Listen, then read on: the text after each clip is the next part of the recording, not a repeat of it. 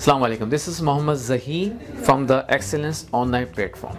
Today we are having the lesson and the subject is known as Intermediate English 1, but normally it is known as first year English. This is my introduction. My name is Muhammad Zaheer and this is my really little introduction like what I have done so far. The lesson we are starting today is the Birkenhead Drill. The Birkenhead Drill is what? Is the name of a ship. Before starting the lesson, first we need to know what are the rules of the ship. There are some rules which ship has to follow. Every ship which on a sea has to follow these rules. There are some rules which are, first one is ship captain known as a master of the vessel is also known. Secondly, the first and very important rule of the ship is what? All the employees of the ship does the promise that we will not leave the ship until there is only one, any person leave alive on the boat. Means कोई एक बंदा भी ship पे जिंदा होगा हम ship नहीं छोड़ेंगे. ये सबसे मेन रूल होता है. सेकंड सबसे अहम रूल ये होता है कि they have to follow the map of the water. पानी के अपने कुछ मैप बने हुए हैं. वाटर पे आपको कोई डायरेक्शन नहीं मिलेंगी, टेक राइट टेक रॉन्ग, ठीक है, टेक यू डायरेक्शन वगैरह इस तरह के रूल्स नहीं मिलते आपको. But there are maps R be made और हर कैप्टन को, हर शिप के कैप्टन को उन रूल्स को फॉलो करना पड़ता है. Secondly they can't change the root. जब अभी भी कोई जर्नी स्टार्ट होती है, बिफोर जर्नी ये डिसाइड होता है कि ये आपके रूट होंगे, आपको इस डायरेक्शन जाना है. नॉर्मली शिप नॉर्थ साउथ की डायरेक्शंस को फॉलो कर रही होती है और उसको आप चेंज नहीं कर सकते. सेकेंड वेरी इंपॉर्टेंट, जितने पैसेंजर शिप पे ट्रैवल कर रहे होंगे उतनी ही तादाद के अंदर आपको इसमें लाइफ जैकेट्स का इस्तेमाल करना पड़ेगा और कोशिश की जाती है उससे ज़्यादा तादाद में लाइफ जैकेट रखी जाए. जैसे आप देख सकते हैं ज़्यादा रखी जाती है मोर. इसकी वजह ये होती है कि समटाइम कोई लाइफ जैकेट एंड टाइम पे ख़राब ना हो जाए या आउट ऑफ ऑर्डर ना हो जाए, प्रॉब्लम ना क्रिएट कर दें. ठीक है, तो वेरी इंपॉर्टेंट, लेकिन कोशिश की जाती है कि at least equal number of life jackets हों या उससे ज़्यादा हों. एंड सेकेंडली काफ़ी हद तक इससे लिंक करता हुआ रूल है वो है लाइफ बोट्स की आवाज़. जितने बंदे शिप पे ट्रैवल कर रहे होंगे उतनी ही तादाद में या उससे ज़्यादा क्वांटिटी के हिसाब से आप लाइफ बोट्स भी रख रहे होंगे. And whenever you go on a ship, एक रूल अंडरस्टैंड होता है, बता दिया जाता है आप लोगों को, और वो ये कि आप कोई भी आपको डाउट रखें कि यार ये प्रॉब्लम हो रही है, कोई डिफरेंट डिफिकल्टीज आ रही हैं, इफ़ यू फाइंड दैट कि यार कुछ प्रॉब्लम हो जाएगी, then what you have to do, you have to reach on the deck. आपको डेक पे रीच करना होगा बिकॉज डेक जो होता है वो एक मेन सरफेस होता है, अप सरफेस होता है, वहाँ आप आके अपने आप को सेफ फील कर सकते हैं. Now let's start with the lesson Birkenhead Drill. बिल्कुल इसी तरह की जैसे आप शिप इमेज देख रहे हैं, तस्वीर देख रहे हैं, कुछ ऐसा ही एटमॉस्फेयर था उस वक्त उस शिप के ऊपर. शिप में कौन लोग थे, क्या थे, आपके सामने एग्जांपल्स मौजूद हैं. शिप में सोल्जर्स थे और उनकी फैमिलीज थी. शिप साउथ अफ्रीका जा रही थी और साउथ अफ्रीका शहर केप टाउन जा रही थी जो 64 kilometres away from the Cape Town थी. ब्रैकेट में आप देख सकते हैं कि हमने 40 माइल्स भी लिख दिया है. रीज़न बिहाइंड इट के बाद को एग्जाम में MCQs पूछी जाती है कि शिप कितने डिस्टेंस पे थी और ऑप्शन में किलोमीटर नहीं बल्कि माइल्स गिवन होता है. तो we have written the miles also. Ship पे 630 पैसेंजर्स थे जिनमें 170 वुमेन एंड चिल्ड्रंस थे और बाकी उनकी वो भी फैमिलीज थी. एंड 460 ब्रिटिश सोल्जर्स थे. ये सब केप टाउन जा रहे थे. जिस शिप की हम बात कर रहे हैं वो शिप जिस वाटर पे थी उस वाटर के बारे में आप देख सकते हैं. पानी बहुत ठंडा था, इतना ठंडा कि किसी भी चीज़ को फ्रीज कर सकता है, इंसान का ब्लड भी फ्रीज हो जाएगा. Anything can be freeze. And very importantly sharks were available and they were waiting for their food. Secondly what happened to that ship. उस शिप के साथ क्या हादसा हुआ. सबसे पहली बात आप देख सकते हैं कि शिप तकरीबन रात के 2 बजे स्ट्रक होती है, टकराती है हिडन रॉक से. हिडन रॉक वो रॉक थी जो किसी भी मैप के ऊपर अब तक नज़र नहीं आई थी. दैट वाज द रीज़न कि शिप का कैप्टन उस रॉक को नहीं देख सका था.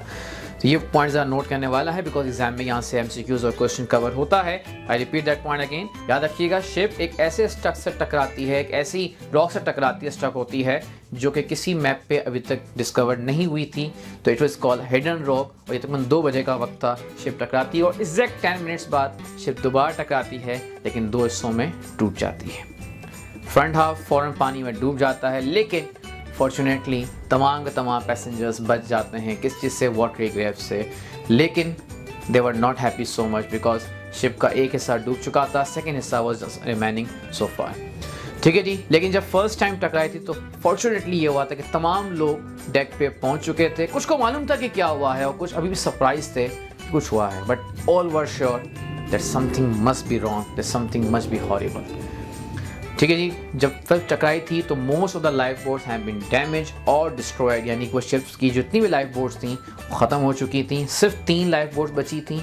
एक लाइफ बोट पे 60 पैसेंजर बैठ सकते हैं, सो इट्स बिकम 180, जबकि टोटल 630 पीपल हैं जिन्हें हमें सेव करना है। सो रेशो बहुत ज़्यादा है, 630 to be saved and available passage only for 180। पानी के बारे में बता चुका हूँ, पानी बहुत डेंजर है, पानी में शार्क भी हैं, तो यकीनन जिसको शिप पे जगह नहीं मिलेगी they must be a trouble. अगर पैनिक होती, if there was a panic on a ship, if there was a panic on a ship, I repeat that word again, if there was a panic on a ship, ये बार बार इसलिए कह रहा हूँ कि ये question exam में अक्सर appear होता है।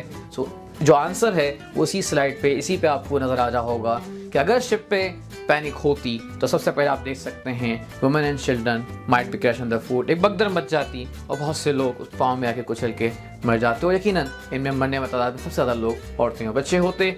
सेकंड काम हो सकता है कि जो स्ट्रॉन्गर होता वीकर को पानी में थ्रो करता, और डेफिनेटली अगर ऐसा होता तो मरने वालों में ज़्यादा तादाद वुमेन एंड चिल्ड्रन की होती, बिकॉज बाकी सारे सोल्जर्स थे, they must be stronger. Then ship might be overloaded and sunk, ship overload होती, 60 की कैपेसिटी थी, 60 से ऊपर बिठाते, 65 बैठ सकते हैं, 70 बैठ सकते हैं, बट नॉट मोर देन 70। अगर ऐसा होता तो शिप ओवरलोड होती और पानी में डूब जाती। याद रखिएगा 60 की कैपेसिटी में शिप पे 60 ही बिठाए जाते हैं, ज़्यादा नहीं बिठाए जाते, but there was no panic, ऐसा कोई पैनिक वहाँ पे नहीं हुआ। Then what happen on that ship, तो आप देख सकते हैं there was a sound which was the order of the day. अचानक से एक ऑर्डर आया शिप के लिए, तमाम लोगों के लिए ऑर्डर आया। वो ऑर्डर जो किसने दिया, नो वन नोस। किसकी आवाज़ थी, नो वन नोस। कब कहा, नो वन नोस। अचानक से एक आवाज़ आई, वुमेन एंड चिल्ड्रन फर्स्ट, और ये बन गया order of the day, women and children first. तमाम के तमाम सोल्जर्स स्टैंड बाय खड़े हो गए, बिल्कुल वैसे जैसे एक अपनी ड्रिल में खड़े होते हैं, बिल्कुल अपनी नॉर्मल एक्सरसाइज के अंदर जिस तरह अक्सर स्कूल्स और कॉलेज के अंदर हम अपनी असेंबली में खड़े होते हैं, बिल्कुल वैसे स्ट्रेट वो खड़े हो गए और सब के सब वेट करते रहे जब तक तमाम वुमेन एंड चिल्ड्रंस को शिप पे नहीं बिठा दिया गया। 170 वुमेन एंड चिल्ड्रन बिठाने के बाद 180 की कैपेसिटी हमारी शिप के ऊपर थी, लेकिन लाइफ बोट्स के ऊपर थी, लेकिन 10 की जगह अभी भी बच गई थी। There might be a question कि शायद शिप का कैप्टन बैठ जाएगा। There might be a question कि हो सकता है कि शिप के एम्प्लॉयज़ बैठ जाएंगे। रिमेंबर मैंने शुरू में कहा था शिप के कैप्टन कभी शिप नहीं छोड़ते, ना शिप का कोई और एम्प्लॉय छोड़ता है। इवन किसी सोल्जर ने वहाँ बैठने की कोशिश भी नहीं की। सबके सब वहाँ खड़े रहे, बिल्कुल स्टैंड खड़े रहे, और शिप के तमाम एम्प्लॉयज़ भी साथ खड़े रहे, और सब एक साथ पानी में जाते हैं। उन 10 की स्पेस पे कोई नहीं बैठता, तो हम लाइन से खड़े रहे, औरतें और बच्चे सब दूर चले गए, and they all were safe. Then what happen, you can see very well, ship पानी में डूब जाती है और रेस्क्यू टीम का सब वेट करते हैं, ठीक है जी। लेकिन एक बहुत ही ज़बरदस्त हीरोइक एक्शन इसके सामने आया। Again I repeat this point कि हीरोइक एक्शन को ज़रूर गौर से देखिएगा। What was the hero action over there, वो एक्शन एग्जाम में क्वेश्चन में ज़रूर आता है कि शिप का जो कैप्टन होता है वो देखता है कि 2 सोल्जर्स एक शिप के पीस के ऊपर, एक रैकेट पीस के ऊपर, टूटे हुए पीस के ऊपर अपने आप को सेव करने की कोशिश कर रहे होते हैं। वो देखता है कि शिप के इस पीस के ऊपर 2 सोल्जर अपने आप को सर्वाइव नहीं कर सकते। सो व्हाट ही डिड, उसने उस पीसेस को देखा, उस पीस पे 2 बंदे थे और उसके पास एक पीस था। उसने वो पीस उन सोल्जर्स के करीब कर दिया और उस शिप पीस अपने पीस को छोड़ के खुद पानी में चला गया। सो व्हाट हैपन, उसने शिप डूबने के बाद भी अपनी ड्यूटी को याद रखा कि मैंने तमाम लोगों को सेव करना है, तो उसने अपनी लाइफ सेक्रीफाइस कर the only for the sake of what, ताकि बाकी सोल्जर्स बच सकें। That was a heroic action over there. Then at the end what happen, this is a very important point that can be asked and might be asked in the examination. 24 soldiers were saved when the rescue team come. Out of 460, 24 soldiers were saved. Out of 460, remember one thing, 460 soldiers थे, 24 soldiers save हुए। इस तरह total 194 save है, क्योंकि 170 औरतें और बच्चे उसमें मौजूद थे। अब आप देख सकते हैं इंटरमीडिएट बोर्ड का आपके सामने एक लोगो दिखाया जा रहा है, नीचे कुछ क्वेश्चंस दिए गए हैं। हमारा ताल्लुक कराची इंटरमीडिएट बोर्ड से होता है, और कराची इंटरमीडिएट बोर्ड के अगर आप 5 ईयर्स को देखें, पास पेपर्स को देखें, तो आपको अंदाज़ा हो जाएगा कि कुछ क्वेश्चन रिपीट होते रहते हैं, और उन रिपीटेशन ऑफ क्वेश्चन की मदद से ही हमें मार्क्स मिल पाते हैं, हम स्कोर कर पाते हैं, अच्छे मार्क्स ले पाते हैं। फर्स्ट ईयर इंग्लिश काफ़ी हद तक ईजी समझी जाती है। यही वजह है कि हमने अपने इस वीडियो सीरीज़ का स्टार्ट फर्स्ट ईयर इंग्लिश के ही लेसन से किया है, और इसी लेसन से इसलिए स्टार्ट किया कि उसमें नंबर ऑफ क्वेश्चंस आपको कुछ कम याद करने पड़ेंगे या कुछ कम प्रैक्टिस करनी पड़ेगी। आप एक लिस्ट ऑफ क्वेश्चन देख सकते हैं। अगर आप इन लिस्ट ऑफ क्वेश्चंस को अपने पास प्रिपेयर कर लें अपने ओन वर्डिंग के अंदर, तो आपको बेनिफिट ये होगा कि आप इस चैप्टर को एटलीस्ट 70-80% कवर कर लेंगे।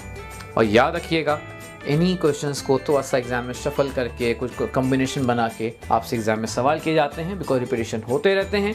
So these are very important questions which is when be helpful, ये आपकी हेल्प करेंगे इंशाल्लाह। तो ये है कराची बोर्ड के कुछ पास पेपर्स को देखते हुए बनाए गए questions. And at the last, thank you very much. इंशाल्लाह फिर दोबारा मुलाकात होगी बहुत जल्द एट एक्सीलेंस ऑनलाइन लोगो।